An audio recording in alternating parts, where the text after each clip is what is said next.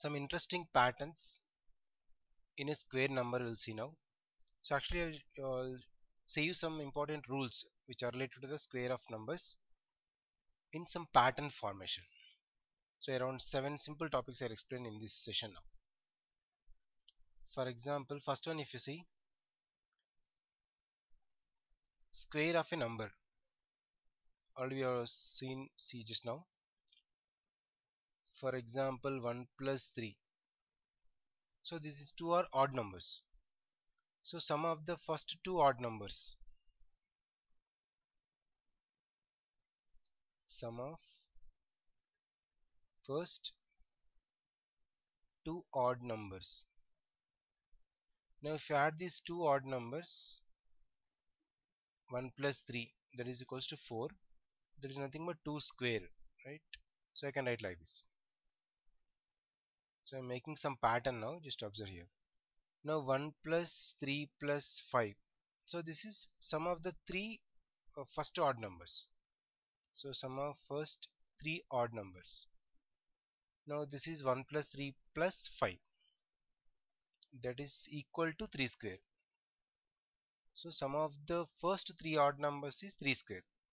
That is nothing but equal to 9. So similarly, same pattern if you apply 1 plus 3 plus 5 plus 7. So this is sum of the first four odd numbers. So if you add these four odd numbers, that is nothing but equal to 4 square.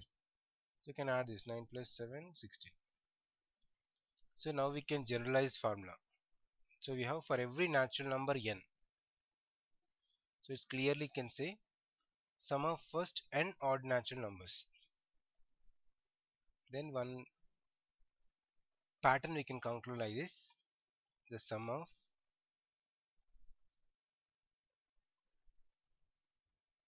first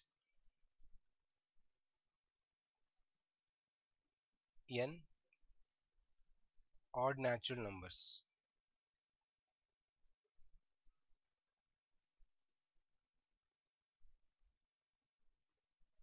is equals to n square.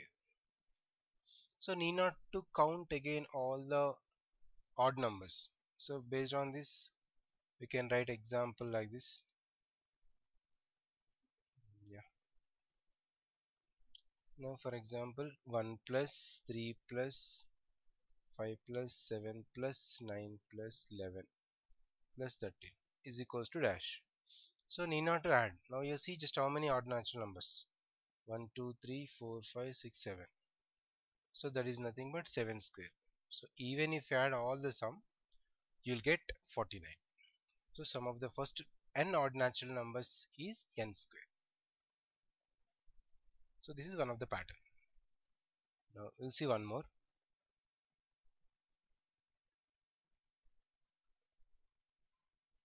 Now one part. Okay, for second I'll write one pattern. Observe here now first.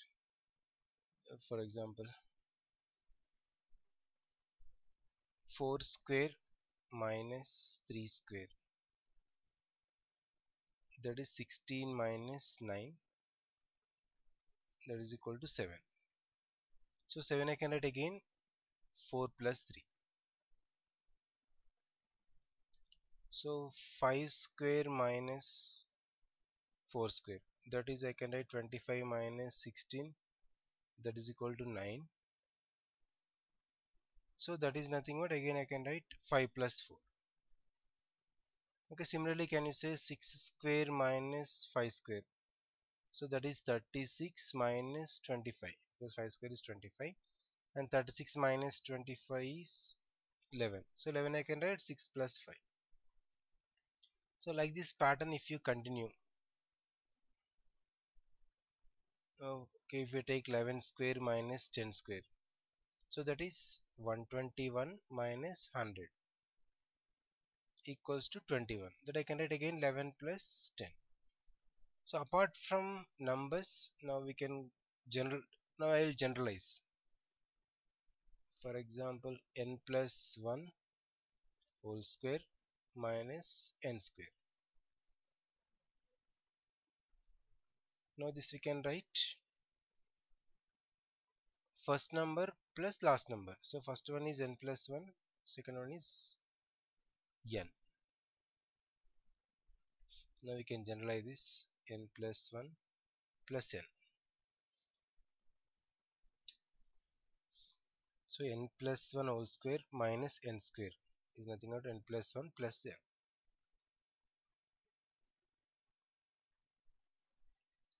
So this is a generalized form. So we can take in the place of n any number. Right, you can write 21 square minus 20 square also is nothing but 21 plus 10. That is 31.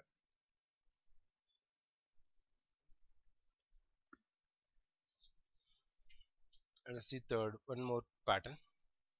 Third one. So third is related to the Pythagorean triplet. So I'll explain you first Pythagorean triplet.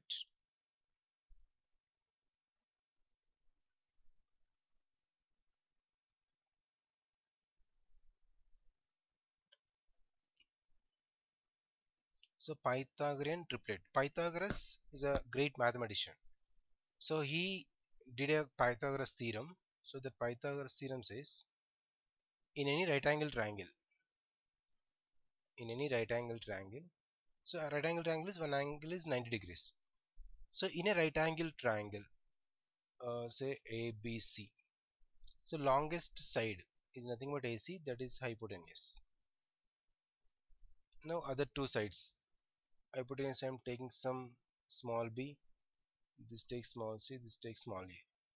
Then we can write b square is equals to a square plus c square. That is hypotenuse square is equals to sum of the squares of other two sides. Is actually Pythagoras theorem in right angle triangle. So if you take this is a 5. Now which numbers will satisfy this? For example, I am taking 5. This is 4 and it is 3. So 5 square is equals to 3 square plus 4 square. You check it now. 5 square is 25. 3 square is 9. 4 square is 16. 25 and 25. So 3 comma 4 comma 5 is a Pythagorean triplet.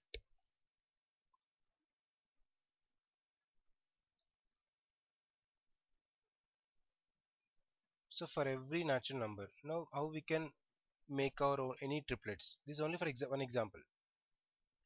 Generalize one formula for Pythagorean triplet. For every natural number m is greater than 1. If m is a number is greater than 1, then we have, so which three numbers will follow Pythagorean triplet? Now we can write that is 2m comma m square minus 1 comma m square plus 1. This is a Pythagorean triplet. So you can take any number in the place of m which is greater than 1. Okay, let m is equal to 3.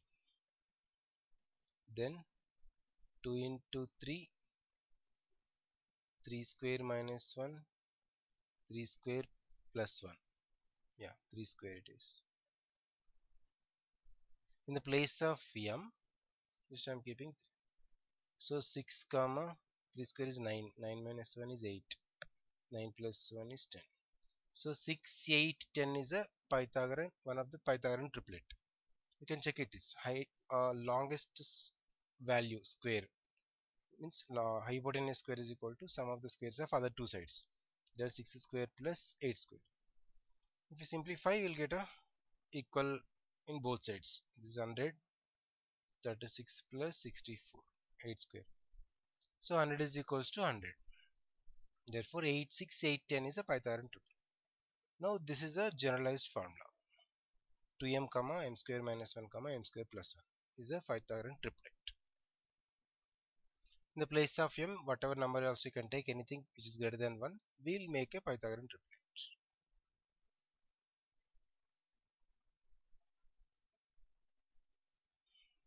One more pattern now.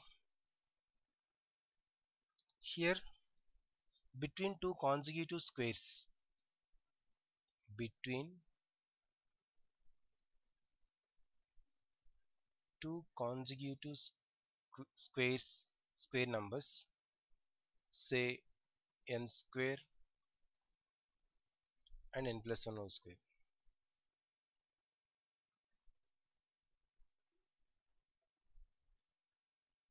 So between two consecutive square numbers n square and n plus 1 square, there are 2n non-perfect squares. In between these two, there are 2n non-perfect squares.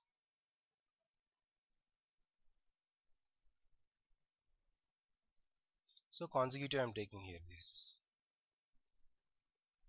consecutive means just side by side numbers. Consecutive square numbers. So between any two consecutive square numbers, there are 2n non-perfect squares. I'll give you an example.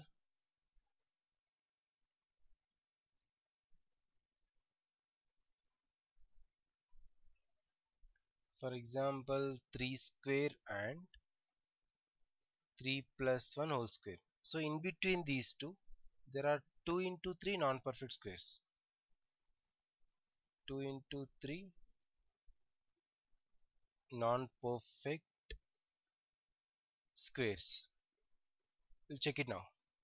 3 square is 9 and 3 plus 1 whole square is 4 square is 16. So in between 9 and 16 there are 2 into 3.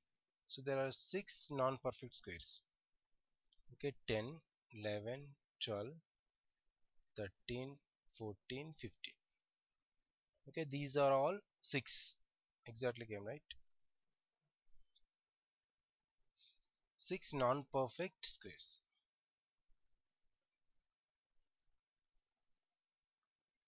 In the place of n, we can take any value. Okay, or else if I take 5 square and 6 square, 5 square is 25, 6 square is 36.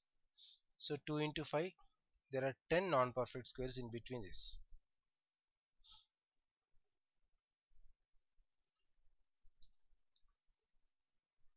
Next we'll see some 3 identities which is useful this exercise sums in this chapter.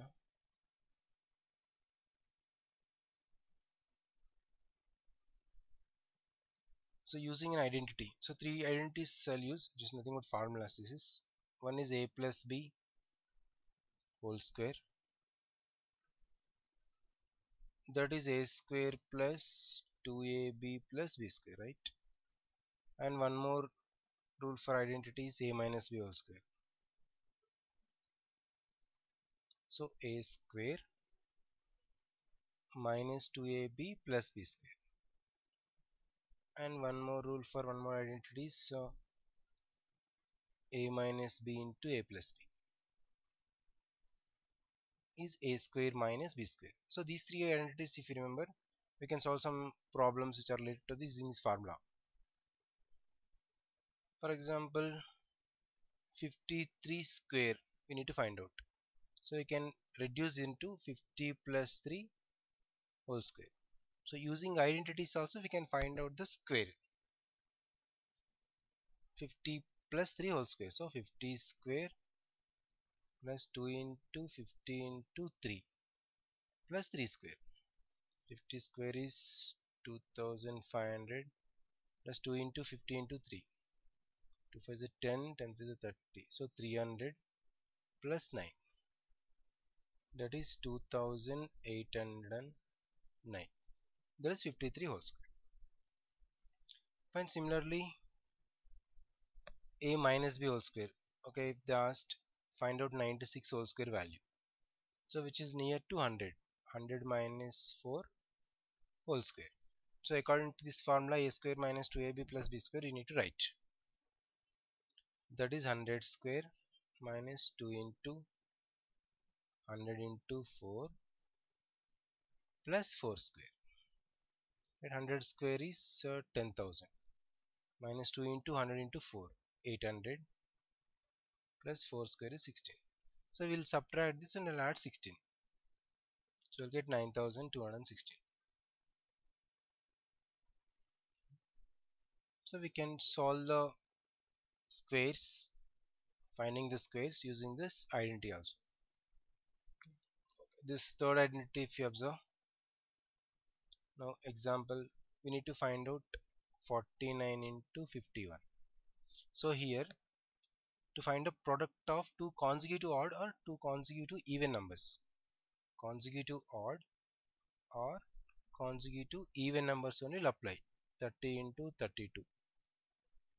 So either consecutive odd or consecutive even. 49 plus into 51. That is 50 minus 1 into 50 plus 1 with same number opposite sign. So 50 square minus 1 square using a square minus b square formula. So 2500 minus 1 is 2499. Now 30 into 32 also similar. This is near to this 31. 31 minus 1 and 31 plus 1. So 31 square minus 1 square. 31 square is 961 minus 1, 960. So this is the finding of squares using these identities. Now up to here we have seen the finding the square root of a perfect square by using prime factorization method. So next I'll explain you and we'll discuss how to find out the square root of perfect square by using a division method.